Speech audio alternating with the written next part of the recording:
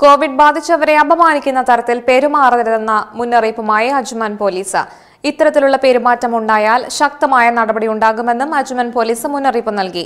അതിനിടെ അജ്മാൻ ജയിലിൽ കഴിയുന്നവർക്ക് അത്യാവശ്യത്തിനുള്ള പണം അയക്കാൻ ബന്ധുക്കൾക്ക് സൗകര്യമൊരുക്കി.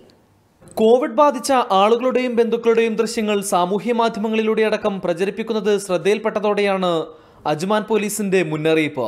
കോവിഡ് രോഗികളുടെ പേരോ മറ്റു വിവരങ്ങളോ അവരുടെ ബന്ധുക്കളുടെ വിവരങ്ങളോ പ്രസിദ്ധീകരിക്കരുതെന്നാണ് നിർദ്ദേശം. ഇത്തരത്തിൽ പെരുമാറ്റമുണ്ടായാൽ കടുത്ത ഫൈനും നിയമ നടപടികളും ഉണ്ടാകുമെന്നും മുന്നറിയിപ്പുണ്ട്. ഉപദേശമോ മുന്നറിയിപ്പോ ആയി സന്ദേശങ്ങൾ ഒരു തരത്തിലും പ്രചരിപ്പിക്കരുതെന്ന് പോലീസ് അറിയിച്ചു. അതിനിടെ ജയിലിലെ തടവുകാർക്ക് അവശ്യവസ്തുക്കൾ വാങ്ങാനുള്ള പണം ബാങ്കിലൂടെ അയക്കാനും അജ്മാൻ പോലീസ് സംവിധാനമൊരുക്കി. അജ്മാൻ ബാങ്കിന്റെ രാജ്യത്തുള്ള ഏത് ശാഖകൾ വഴിയും പണം നിക്ഷേപിക്കാനാകും. ബാങ്കിലെത്തി തടവുകാരന്റെ പേരും നമ്പറും നൽകിയാണ് പണം അടയ്ക്കേണ്ടത്. തടവുകാരുടെ കയ്യിലുള്ള കാർഡിലാണ് ഈ പണം ക്രെഡിറ്റ് ആവുക.